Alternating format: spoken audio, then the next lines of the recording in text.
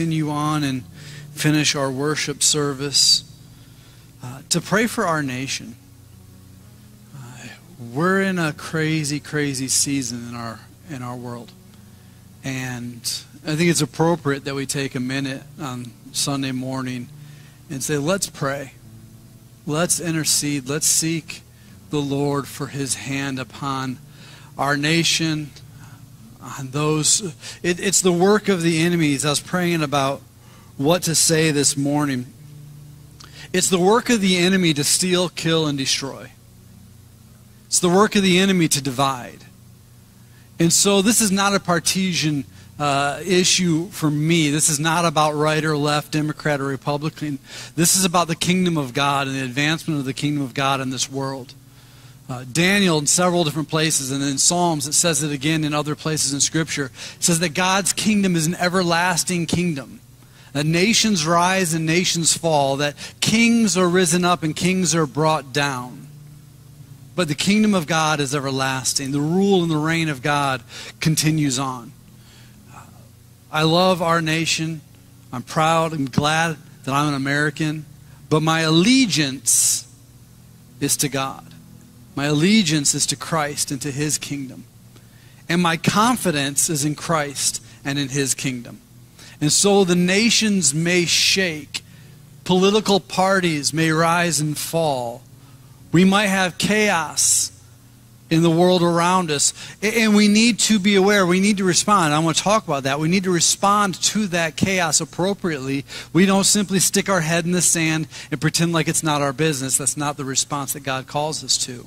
But we are not shaken at our core when the world shakes around us. Because our foundation is in a different kingdom. It's in a higher kingdom. It's in an eternal kingdom. And that gives us a unique opportunity in seasons where the world is shaking, when the people of God walk in confidence, when everybody else is shaken, Christ gets glory. When everybody else is walking in fear, and everybody else is walking in hate, and everybody else is walking in division, and everybody else is trying to toe the line and pick a side, and we stand there and say there's something greater than left or right. Jesus reigns over it all. I love what Brian, as we were praying this morning, Brian prayed, says, Jesus, you're not running for election. You're not trying to convince people to vote for you. You are king. Whether we like it or not, whether we accept it or not, he's Lord. And that is our confidence. Can I encourage you, though, in your response? Because we should respond. We should be actively involved in the place that God has called us to. Over and over throughout Scripture, New Testament, Old, God reminds us that He establishes authorities and that we are under the authorities He establishes, righteous and the unrighteous. And that our response to that is a godly, and it's a prerogative that God has given us to live under the authority that He's given us. Can I strongly encourage you, don't be people of hate. Don't be people of division. Don't be people that point fingers and call people names. Call out righteousness and unrighteousness. God calls us to do that. Stand for righteousness and stand against unrighteousness. But our battle is not against flesh and blood, but principalities of darkness. So stand for righteousness, but stand in love for righteousness. Stand with grace for righteousness. Stand with the Lord. Be willing to draw a line in the sand and say, I will not vote for that because it is against who God has called us to be as a people of God. I will not stand for that because that is not what it means to be righteous and to be good. It's not what God has called us to be. But where I stand, I'm going to stand in love. And if you stand on the opposite side of the aisle from me, I love you. I might disagree with them. I might not be appreciative of where they stand. I might be actively frustrated and angry because the stance that some people take are so anti-God that they are harmful to the people that God loves. And that makes me mad. But I will stand in love in the midst of that. Can we pray? Can we just intercede for a few minutes for our nation? Lord, we're not the first or the last country that's going to endure political turmoil. This is not the first time in this nation, and it won't be the last time, should you tarry, that our nation is going to endure political turmoil. Lord, we thank you for your hand of protection, because whether individuals want to vote for Trump or not vote for Trump, we all have to agree that had he been killed, it would be a whole different story today. And the chaos would be so much deeper. So we thank you for your hand of protection.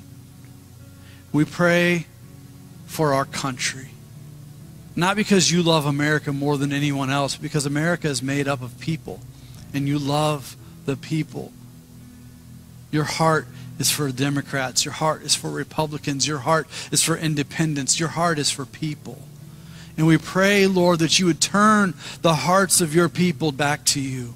That you would turn the hearts of those who are running hard against you and away from you. That you would grab a hold of their heart. No matter what their political party may look like, that you would grab their heart and turn them to the kingdom of Christ. They would humble themselves before the Lord. Jesus, watch over us. Watch over our nation. Watch over, Lord, the people of God have a chance to be light in the midst of darkness. And the more chaotic and the more dark that the world seems around us, the more the people of God and the confidence that we have in who you are, we can be a light that stands out. I pray that our reaction, that our action would draw glory to your name. Lord, we're going to talk today about how your word, you care about our reputation amongst others. Because our reputation in the world around us gives us the credibility to point people to you. May we react in such a way that we are credible. May we react in such a way that we are bridge builders and not people that are burning bridges down. May we react in such a way that shows our confidence goes far deeper than the politics of this world. Our true anchor is in something that outlives the storms. Lord, give us both an internal sense of peace and an external sense of peace so that those around us can see something different. They see our confidence in you. They see our love even for our enemies. For those who would set themselves up against you, Lord, against your ways, Lord, we can treat them in love. Though we are treated with hate, we should respond in love. Though we are attacked, we should serve. Though others strike us, we should turn the other cheek. May our heart be one that says, Jesus, I don't want to be like the world. I want to be like you. And as we live that way, Holy Spirit, start a revival in this land. Start a revival in this land. May the people who have been looking to politics as their source of hope find that it's hopeless.